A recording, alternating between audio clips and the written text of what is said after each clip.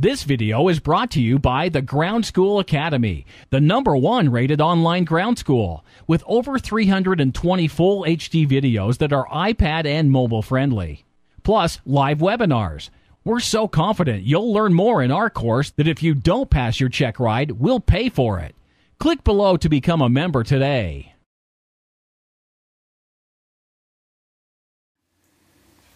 Hey everybody, Jason Shepard here of MzeroA.com, and today I'm answering a question that a lot of you guys have asked. James, an online ground school member, asked it most recently, and that is, how the heck do I lean the mixture? And I'll tell you, this is a question I had going on even as an instrument and commercial rated pilot, so don't feel like you're behind the 8 ball if that mixture knob confuses you. And honestly, to me, the mixture was intimidating. My brain associated that mixture knob with, that's how I turn the engine off. So why on earth would I want to be playing with that, while I'm flying? It just didn't make sense to me. It was an intimidating thing to do. I didn't want that engine to quit in flight. That's what I was most worried about.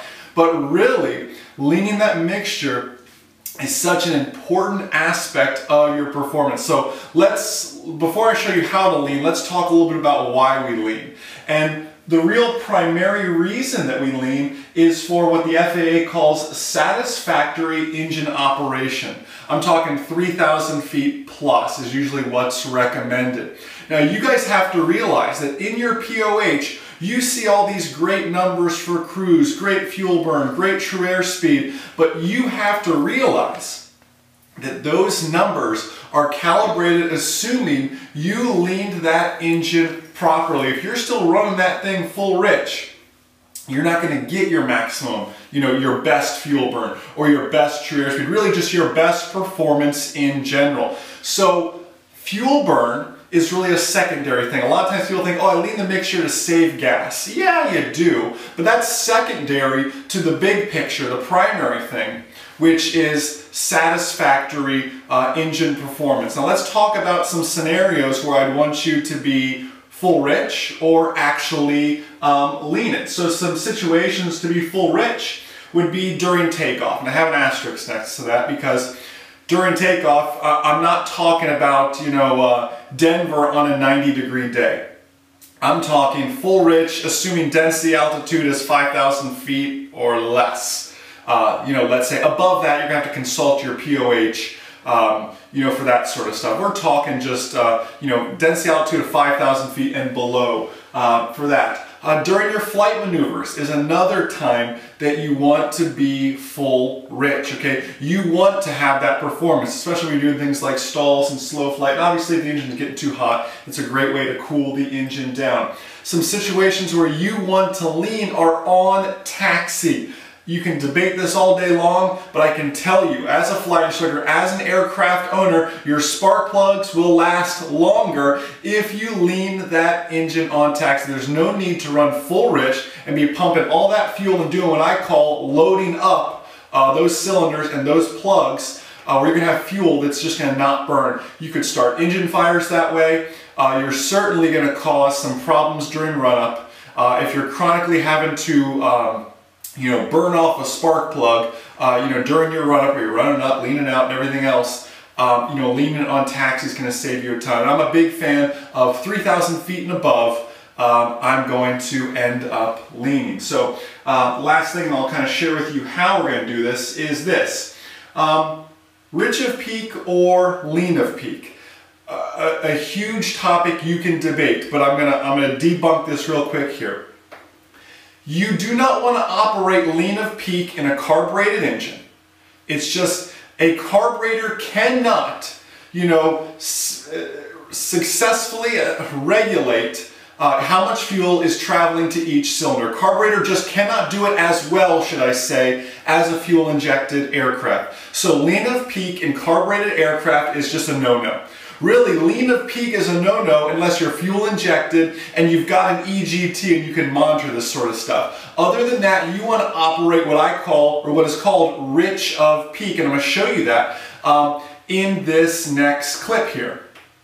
So getting it to rich of peak, I want you to watch this. Let's watch the tachometer really quick.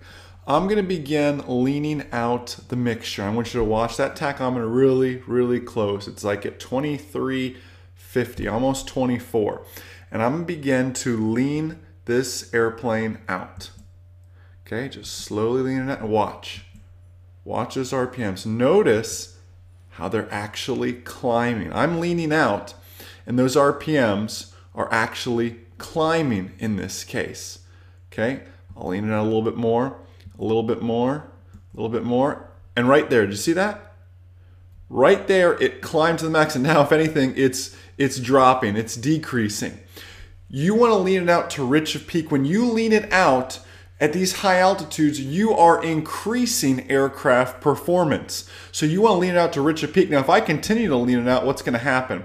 Well, those RPMs are going to continue to drop to eventually where, like that, the engine is going to quit.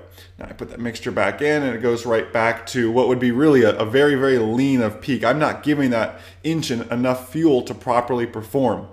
That's why this whole lean it out until the engine gets rough and almost quits, then screw it in 3 turns.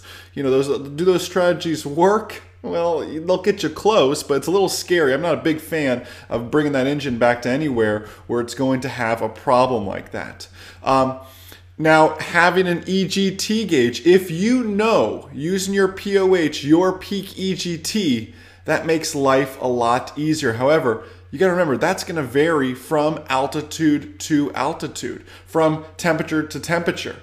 That sort of stuff is going to change. I'm a big fan of using the tachometer because, you know what, honestly, not a lot of us all have an EGT and the ability to actually use that EGT. So what I recommend is leaning that mixture out till you get an increase in performance, which will happen earlier than you think.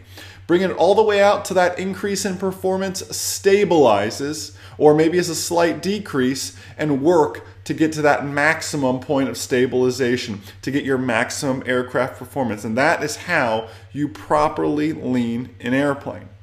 Okay guys, so I hope you learned a ton about leaning your mixture. Next time on a long cross-country flight, anytime you're above 3,000 feet, work on getting that aircraft to rich of peak. You're going to increase your performance, save some fuel as your secondary byproduct, and get there certainly more efficiently and effectively. So guys, I know you're going to have some questions about this, so do me a favor. On MzeroA.com, go ahead and scroll down underneath this video and leave me a comment, and you know you'll get a reply from me. So guys, I really hope you enjoyed this video. Don't hesitate to reach out and hit that Ask Jason a Question button at the top of MzeroA.com and ask me your questions, and who knows, you just might get a video made. So with that guys, have a wonderful rest of your day, and most importantly, remember that a good pilot is always learning. Have a great day guys. See ya.